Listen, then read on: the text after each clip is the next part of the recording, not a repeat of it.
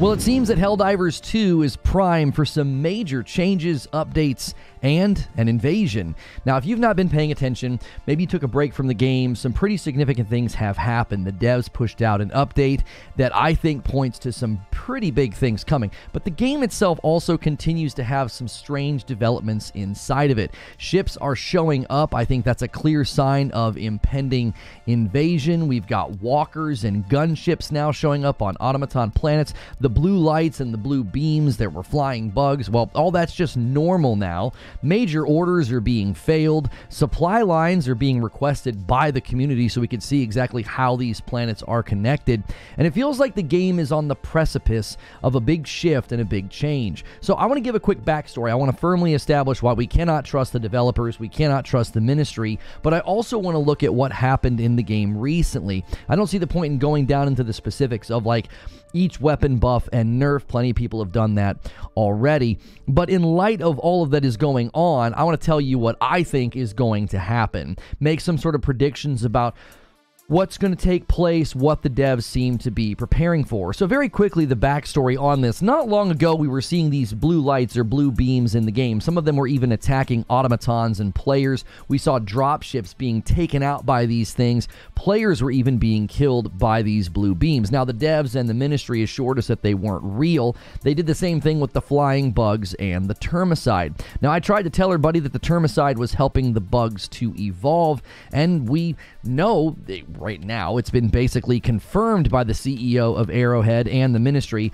that the termicide is why the terminids are now able to fly. Now, why is this backstory so important? Well, for a few reasons. They are likely going to lie to us about what is happening and what is coming. So in the words of Fox Mulder, trust no one. Or at the very least, don't trust the ministry and don't trust the developers. Well, why? Well, what's happening in the game is going to require Helldivers to accurately report on it. For starters, with the ships that are now in the skybox. They're actually in the skybox of some of the planets. Well, we didn't hear this from the ministry or the developers. According to thegamer.com, Helldivers 2 players spot cloaked warships above automaton planets. Now, according to the gamer, those blue beams were likely coming from these ships. They say, troops have been attacked by blue lasers while on missions to liberate enemy worlds, a signature weapon of the aquatic Illuminate alien species.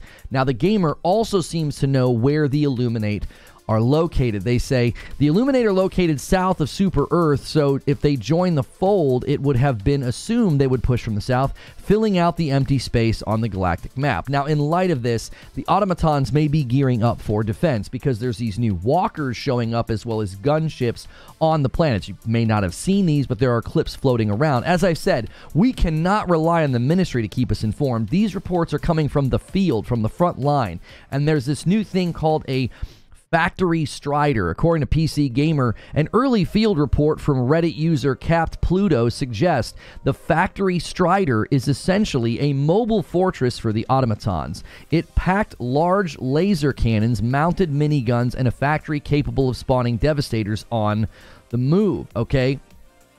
The automaton. Sorry, I've been saying it wrong. I do that all the time. I can't be the only one that does that. This, to me, signals war prep for the automatons, okay? I think they're gearing up to defend themselves. The fact that these ships showed up and now we have new automaton units, I think that has to be seen as not just a coincidence. At the very least, maybe they're increasing their defenses and they're not just worried about Helldivers anymore. Now, according to the early field report, the worst part about these Striders, these walkers, is that they don't have easy to find vents. And the walkers are not the only thing showing up and attacking players. More from PC Gamer. New gunships are attacking divers in swarms, despite our assumptions that the cloaked ships in the skies of robot space were gunships. The true culprits are smaller and they travel in packs. Not as much is known about these, but they fire lasers and missiles. Now again, this sounds like the automatons are increasing their defenses and their forces. Now, all of this is just happening organically in the game. There were zero alerts from the ministry. There were zero alerts from the devs that this would happen. This is another reason to not trust them. They are not as informed as we are. But from the developer front, they did push out a patch. Now, I'm not going to go through, as I said, the tweaks, the buffs, and the nerfs. It was a pretty long list. the reason I don't really care to do that is it's always going to be a moving target. People are really upset that they mess with a certain gun, and they're hoping that that thing can be walked back. Well, since that stuff's always changing, I would rather talk about like what's this actually leading to in the game, because the most important thing to take note of, this happened in conjunction with all these other strange developments in the game, is that they raised the level cap from 50 to 150. Now, some have said this is simply just to give people a new number to chase. Others have said that democracy never sleeps, so they should just keep raising the number. And then, obviously, many are speculating that this means something big is coming to the game. So let me give you sort of my position on all of this, and then I'll give you my prediction on what I think is coming. First, my position. To me, it's pretty obvious that the warships in the skybox are the Illuminate. This is similar to the flying bugs. There were early clues, the blue beams, the lasers shooting down from the sky. All of a sudden, they're taking out drop ships. And then the Helldivers, you know, were getting taken out. I think this is why the automatons have released gunships as well as walkers. What better way to defend your drop ships than to have basically defense units on the planets to stop this from happening, or to maybe even take out the warships that are in the sky. So it's only a matter of time before what I think is going to be an invasion or some type of an attack that will start to begin. We know that the automatons were trying to free the cyborgs on Cyberstan recently. That's potentially because maybe they were sensing this incoming threat and they wanted the cyborgs to help them. Now, since that effort failed, they have deployed these walkers and these gunships. Now, I think the walkers and the gunships are sign that we will be getting new content and new major orders very soon. And I'm going to circle back to this when I make some predictions about new content, because I've got some ideas of what they could be doing. But for now, this is, I think, going to be similar to the flying bugs and the termicide. There's going to be new content, new story, new major orders. All of that's likely on the way in relation to these new units showing up. Now, lastly, before I get to my predictions, let's just talk about the level cap. The question of, like, why put such a big jump in the level cap from 50 to 150. Now, I disagree that this is just like a, hey, chase the number. You know, this is just busy work for the grinders. I do not think that is the case, especially considering it was retroactive. There's some hardcore players that have already jumped into the low 100s because they've just continued to play and they've amassed a lot of XP. But I think it's clear sign that they will be adding new stratagems. There really isn't any other good reason to do this. If you're going to add 100 extra levels, okay, that flows right into my predictions. First, I think we may be looking at the beginning of endgame content coming to the game. With a level cap increase of 100 more levels and a larger enemy unit or larger enemy unit showing up, it's undeniable that the likelihood of a new faction is almost here. I think they're gearing up for something maybe more structured, maybe more endgame focus. And for a while I've said they could easily add content that has more layers to it and more mechanics. The termicide missions that you're watching right here, it was maybe a small glimpse into what's possible. You've got this big, large area. You've got 3 objective points. Instead of just holding one position for a certain amount of time, there were this, traversal aspect of it. You're going to all these different areas, and you had to actively defend something rather than just try to stay alive. Like the bugs could actually work against your progress rather than just kill you. Now, I think the tension point of having Helldivers manning a station, putting in codes, that would be perfect for raid-like or dungeon-like content, especially if you have to keep putting in the codes. I've even thought a really cool mechanic would be, hey, we have to protect this station, and you got to vent the station or it's going to explode and kill everybody, like a wiping mechanic. So somebody's got to keep putting in codes to vent, the heat or something like that. But the thing about that is you would need to defend that position. So you'd have somebody that would be having to put those codes in fairly regularly and not making mistakes to keep the team alive.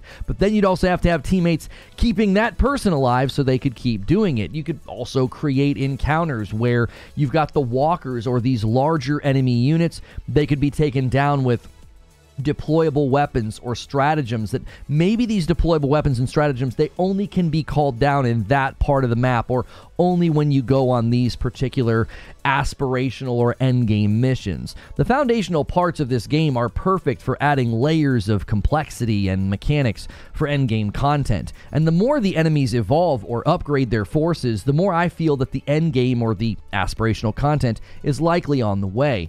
Beyond just raising the difficulty, I think that's great. I know people have really liked that, but I'd like to see something that's a little bit more complex instead of just making like, oh, the spawn rate of the enemies is way up and it's just going to be insane and you're sort of getting overwhelmed.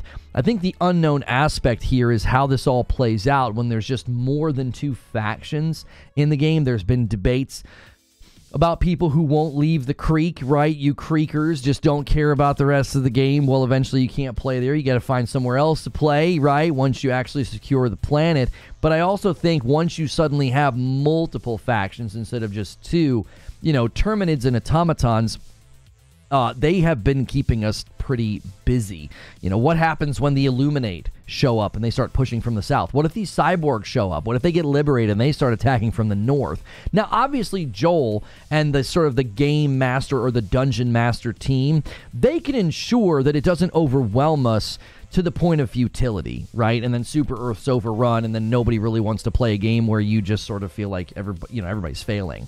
They also have to consider how often they want us to fail major orders. Many Helldivers cited the lack of supply line information with the most recent major order failure. Basically, if you don't understand how this works, a few major orders ago, I said this was a problem.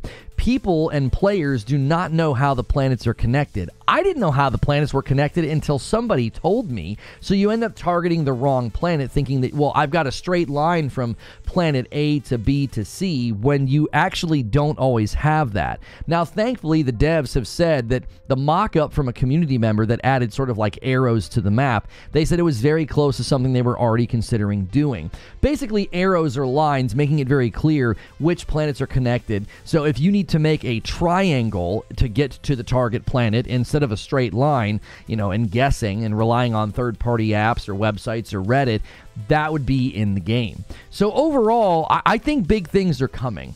The level cap points to new stratagems, the ships point to an invasion and a new faction, and the new bigger and larger enemy units, they point to new content and new major orders. Right now, it's not really a matter of if these things happen, it's just really a matter of when. But that's just what I think.